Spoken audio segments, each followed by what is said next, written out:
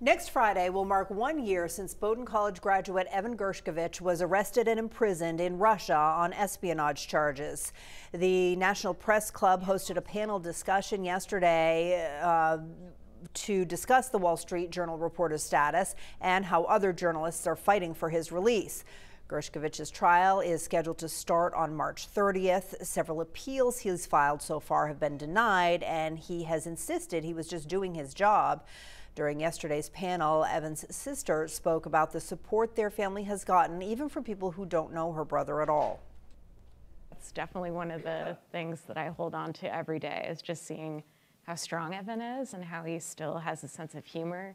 You can often see him in those courtroom photos, and he's smiling, which is just amazing. I'm just so proud of him. I'm really proud of my family. We've all managed to really support one another, face our fears, to be advocates for him.